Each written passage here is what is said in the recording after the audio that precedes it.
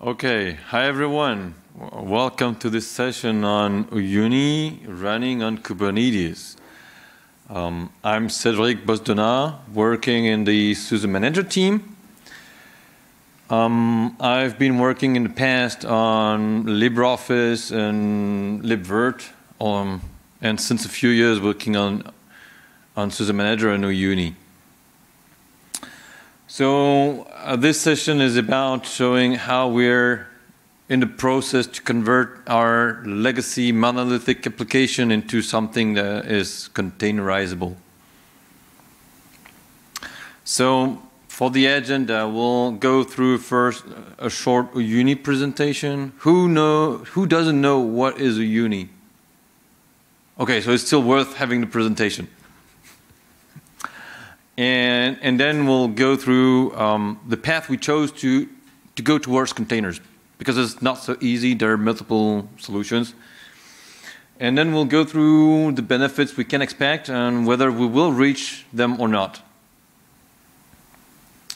So Uyuni is a web application, and it is something that helps you managing systems. So your servers, VMs, and whatever, you can manage them from one entry point. You can manage multiple distributions, so not only SUSE distributions, it can be also Red Hat or Debian, Ubuntu, and their clones.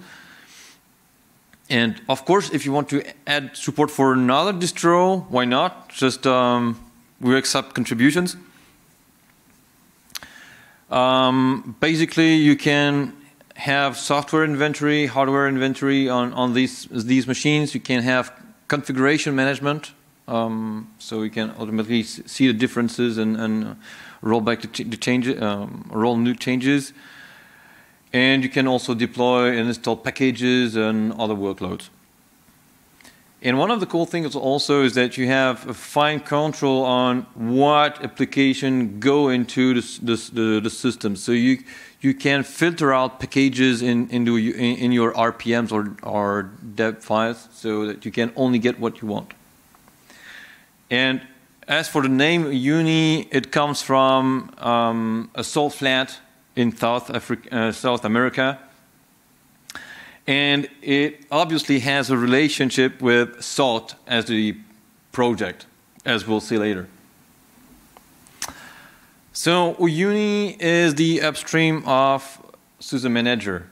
That has not been the case forever. At the beginning of times, at the dawn of times, there was Spacewalk. The first public commit of Spacewalk was in 2008. So it's quite old already.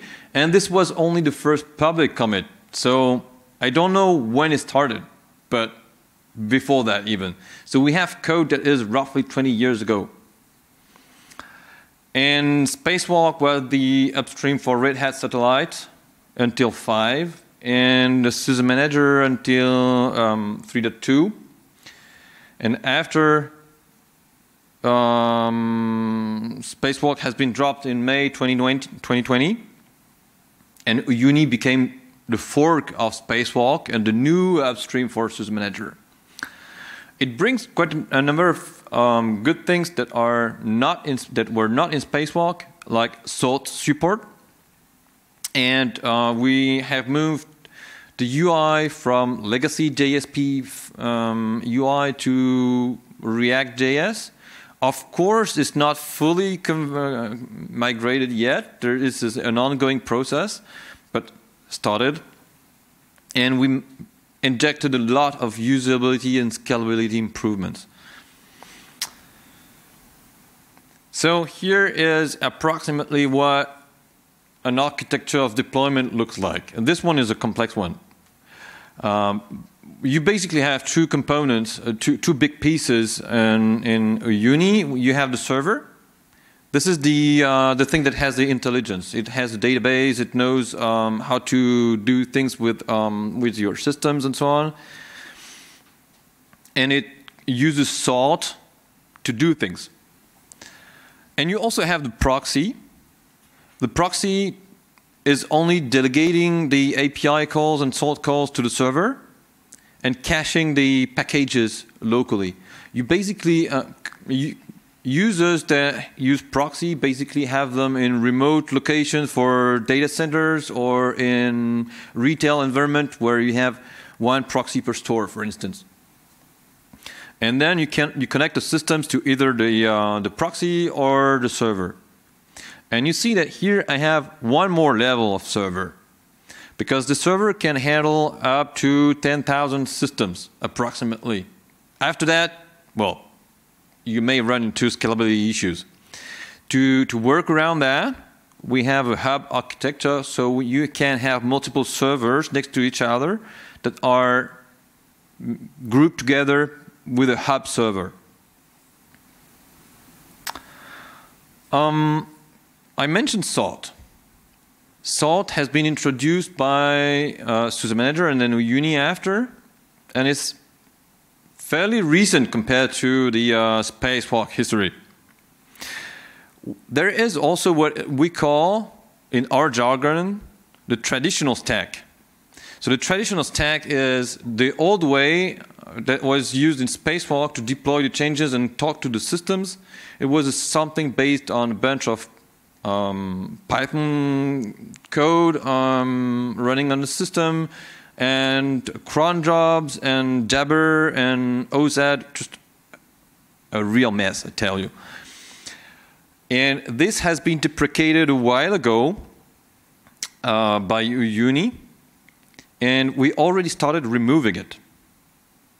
So in this chart showing up what components are on the server, I intentionally removed all these because they're out of scope for us. For containers, well, we will not containerize them, they'll just go away. So we have a bunch of components here. The biggest one is Tomcat because it runs the web application, obviously. But it communicates with many other things, the database, typically also the sort master because it has to call it to let it do the job. And it shares files with it. Tomcat is also talking to Cobbler because Cobbler is used for PXE booting. We have a Taskomatic, which is sort of a glorified cron thing that also talks to the database and runs things at regular schedules. And we also have Apache and WSGI scripts in the front of that. All this is kind of tightly coupled together, so it's not so easy to separate things. So what is the path we chose there? In the beginning, we were thinking about creating containers one after the other and go this way. But we went with another approach in the end. So we started with a gigantic image where we basically install Uyuni and run it as it is in a VM. Using it's the image is using the base container image init image, and it runs systemd. So then you run everything. You'll tell me it's not a big advantage there. The good thing is that it helps us deal with all the problems of putting the thing in the container, and then after we can deal with separating. So first we got that thing running on Podman, and well, that went pretty fast, pretty smoothly. We had to adjust the volumes that we need to mount because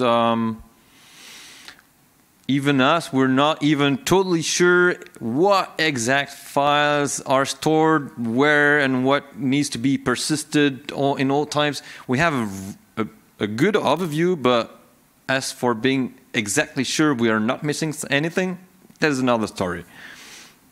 So adjusting volumes is needed. The setup scripts had to be fixed as well. We'll see that in a minute. And then once that was in a reasonable state, I went with K3S. Well, not only K3S. First RK2, So I ran the same image on RK2, fixed a few things, implemented the Nginx ingress rules, because Nginx documentation is way better than Traefik. I already had issues last year when we containerized the Uyuni proxy. But I spent like 3 days, 4 days or something trying to understand traffic and its configuration, and miserably failed. So I didn't want that to repeat that too early with the server. So started with the RK2, went fine, was reasonably fast, and then tried with K3s and Traefik again, because RK2 is still quite big. After this was working, then I wrote a Helm chart, and then we're in the process of fixing the automated tests, because obviously test suites have made a lot of assumptions over the time and that are not working for containers. Once we have all these in a reasonable enough state that we know it is usable, we'll release it for Uyuni, so you could use it either with Podman or with Kubernetes, and we'll go improving the thing over the time. But first, getting one single image that works, and then adjust later. And we also are working on some tools that I'll talk about later. Kubernetes. There are quite a few differences with how it happens in Podman. Because basically for Podman, you can think about it just like a VM running into a container. Just basically it. With Kubernetes, I disabled SSL certificate generation inside the container. Because in Kubernetes, you have super cool ways to generate your own certificates. You're using Cert Manager. It's totally automated. You can use that with Let's Encrypt, for instance. It generates a certificate, renews them, and so on, so that it is no operation thing, and it just works here. So certificates are generated outside of the container, which was not the case before, so setup script had to be adapted with that. And SSL is terminated at the ingress level, which means that it doesn't go inside the container. You have no SSL inside the container at all. And that was expected by some of the code. For instance, the redirection to the SSL version of a page was done at the Tomcat level. Woo! So now it's done by the ingress. Of course, Kubernetes needs to have ingress routes, which you don't have anywhere else. And the thing that has caused me quite a lot of trouble, and I'm pretty sure it's not fixed everywhere yet, is that Kubernetes doesn't let you change the host name of the container. It uses the pod name as the host name. It could be okay-ish if you had control on the pod name. But as soon as you start using deployments, the pod name has some random part in it, and you cannot rely on that at all.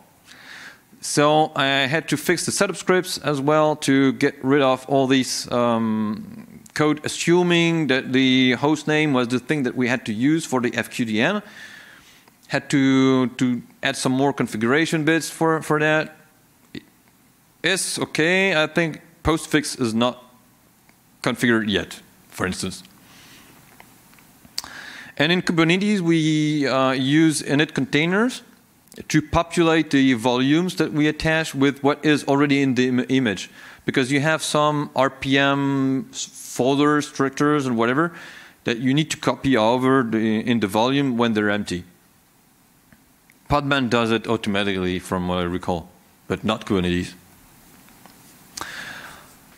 So how would it work for migrating from an existing VM or bare metal server to a Kubernetes one? we have been working, we have proof of concepts, and it's still work in progress with one Kubernetes job that runs with the same container image, the same volumes, and we are mounting in the SSH agent socket. I wrote here the SSH keys, but I don't think it's needed anymore.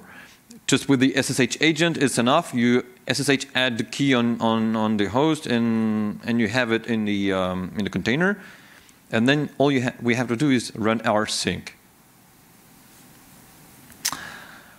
And once you have it all done, you start the new container, obviously in the regular way, and point the DNS to the new machine, and that should be working. I mentioned tools a little earlier because containers is something cool.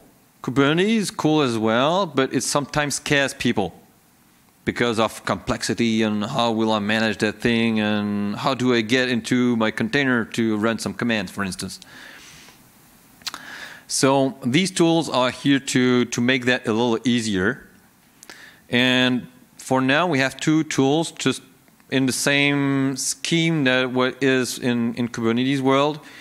The Uyuni ADM one is to help set up the server to migrate, update, and things like that. And the Uyuni CTL is for day-to-day tasks. For now, we only have subcommands to exec in the container or to copy files to and from the containers. But we'll surely add more depending on what thing we find would be useful there. But we're really at the beginning of that thing, and this is also why feedback would be also really cool. So what benefits can we expect here? Operating system independence, that is the first and obvious one. For now, Uyuni runs only on Leap 15.4.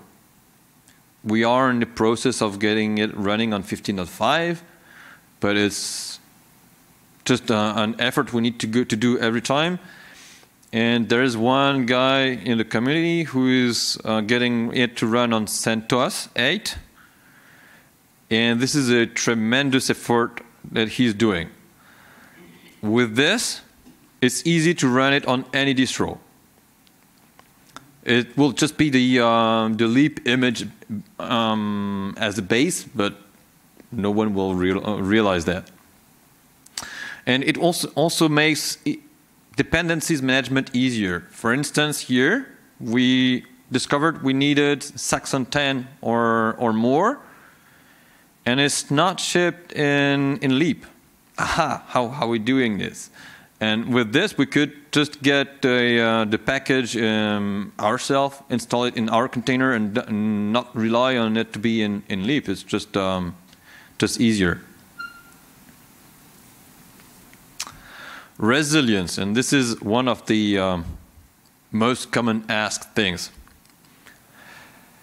This is something that will work. I have not tested that yet, but I suppose it works if we tweak enough the thing. So for now, the Helm chart creates deployment with one replica. We cannot have more because there are components that cannot work if you have two of them. Like if you have two Tomcat servers here talking to the same database, the code is not meant for that. To increase the number of replicas, we will have to go with some refactorings, of course. But just with one replica would be already good if you have a multi-node cluster and shared storage across all the nodes, so that if a node crashes, Kubernetes would spawn the container on another node. So that's already good enough resilience. Scalability, and this is a big problem. Because it's not because we would have everything in containers that will get scalability for free. No. One of the obvious example I can give you is Taskomatic here. Taskomatic runs a number of tasks, and one of them is a repo sync. To think that pulls all the RPMs from the online repos, caches them, extract metadata, and stores that all into the database, and so on. This script can only be run once at the same time. You cannot have two. And even now, if you have reposing that runs and you want to run reposing -help, it shouts that you cannot run it twice at the same time. So you see how broken that is.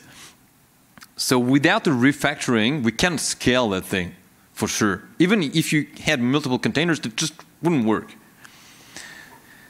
So scalability will be achieved at some point, but we need to carve out components first and refactor them just to make that possible.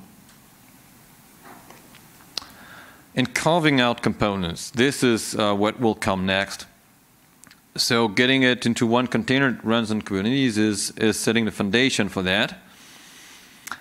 And what we want to do is to go step by step. We have a huge application, and we cannot just go randomly extract a component. So we will have to think about some criteria on how to select them. I listed two here that are the most obvious. So first, the easiest ones like Apache or Postgres is rather easy because they're already containers, it's mostly configuration, and volumes is rather easy to do. And then need to think about, is it critical? Will it bring value if I add it into a separate container? What will I gain by spending some effort refactoring that thing and extracting it to get that into a container? So this is what will help us figuring out what to extract first. The salt master, for instance, is a quite good candidate for one of the first ones, but still requires changes. So let's go for a little demo. And for a demo, I mean, it's really short.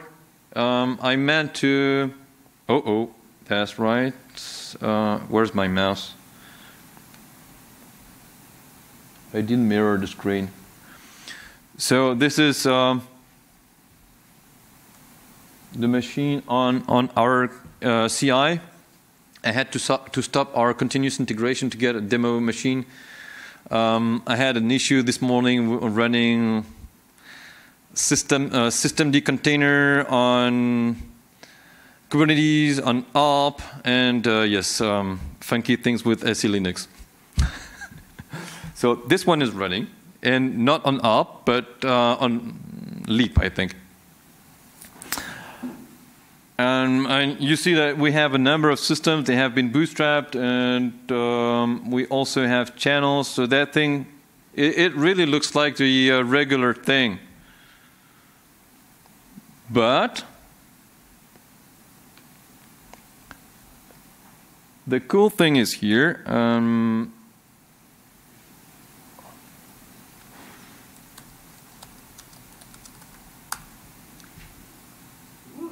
Is that we have it running as a container. And you see the name with the funky part at the end, the random part?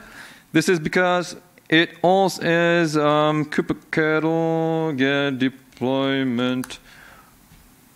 This is a deployment with just one replica here.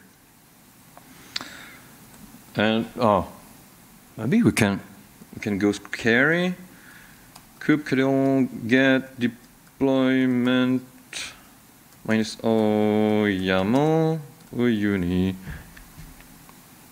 Is it right? Because I'm typing without seeing what I'm typing. So this is the whole definition of the deployment. And you see TLS keys here that are mounted from somewhere else. We have configuration that is stored in a config map somewhere. We have a lot of volumes, like about 20 or something.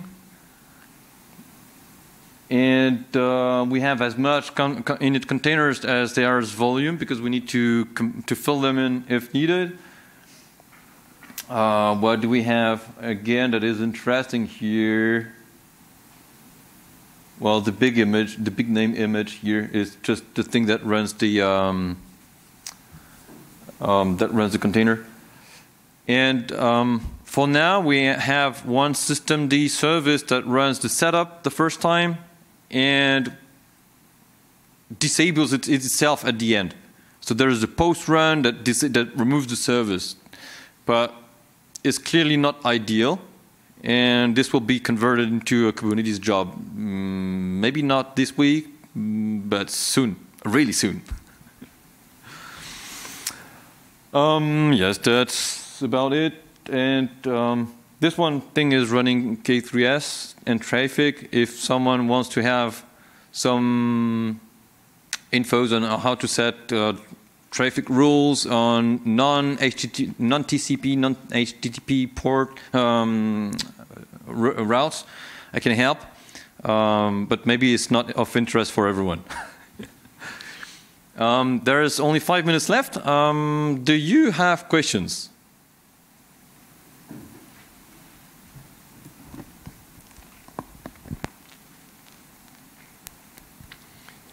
Hi. You said it's Linux or can running on any Linux operating systems.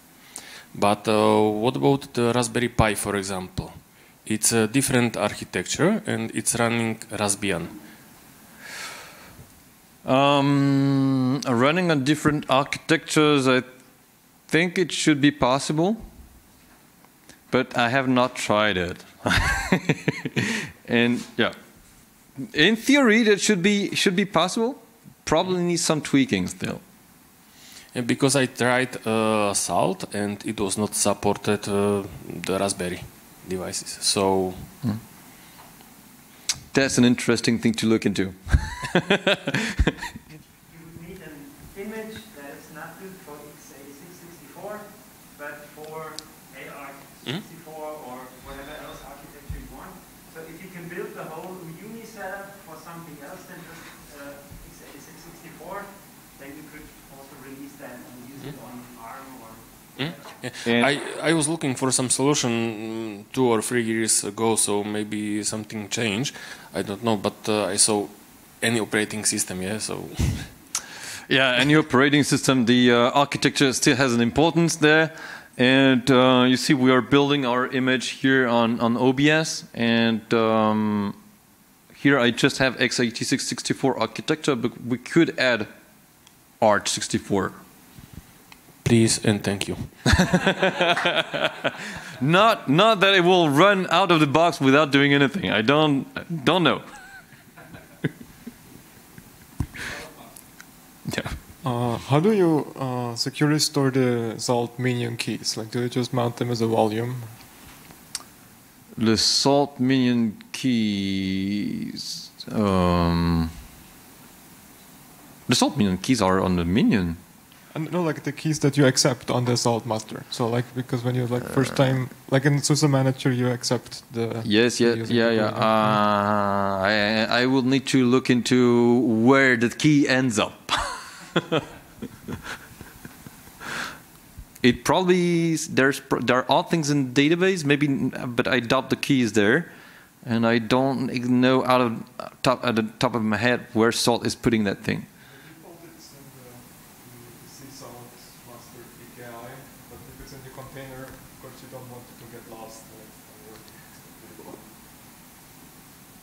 Okay, we are mounting a number of volumes. I would need to check if that one is mounted.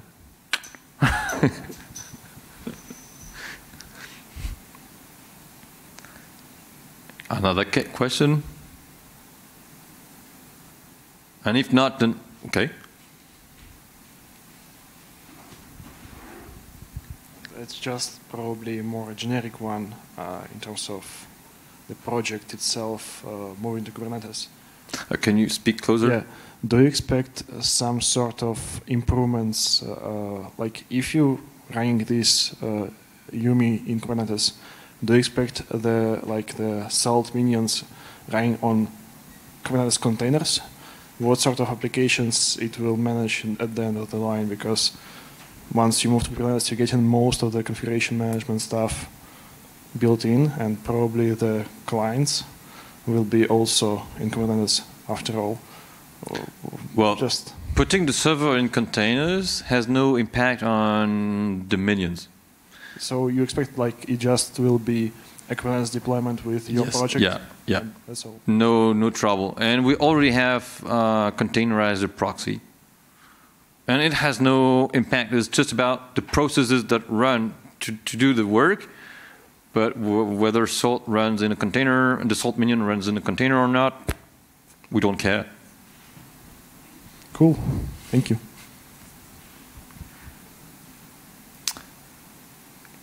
So thank you all. If you have more questions after, you'll find me around and we can ask there. Thank you guys.